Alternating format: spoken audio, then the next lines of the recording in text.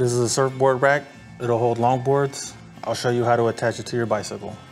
The only tools you'll need are a 5mm hex key and a 3mm hex key and a 10mm socket or a 10mm wrench. All right, so we're gonna attach this seat post mount with the tube orientated in the up position.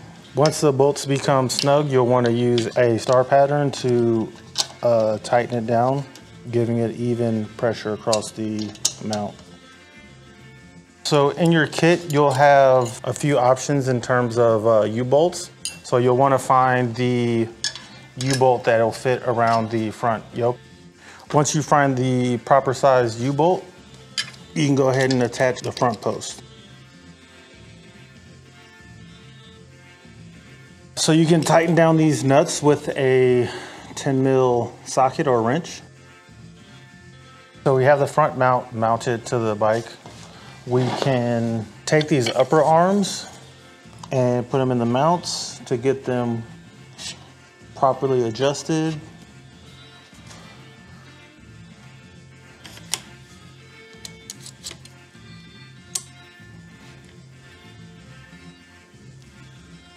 Now that we have these two upper arms aligned correctly, just go ahead and tighten everything up. Again, for the front post, you'll need a deep 10mm socket or a 10mm wrench. And you just want to alternate going back and forth while you tighten this up. Now that it's tight, you can go ahead and add the lower arms.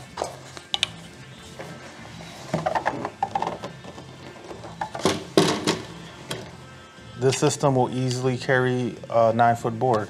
Again, if you're on a smooth surface, you can probably get away without using bungee cords. If you're on a rough surface, you need bungee cords. You probably need to get short ones, hook it through there, and then just attach it up here.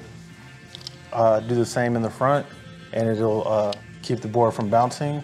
Also, this kit has mounting hardware.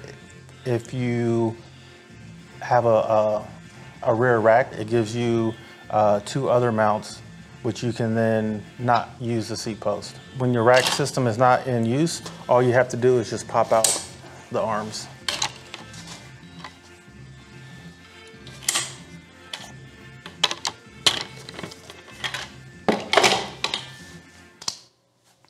Pew pew.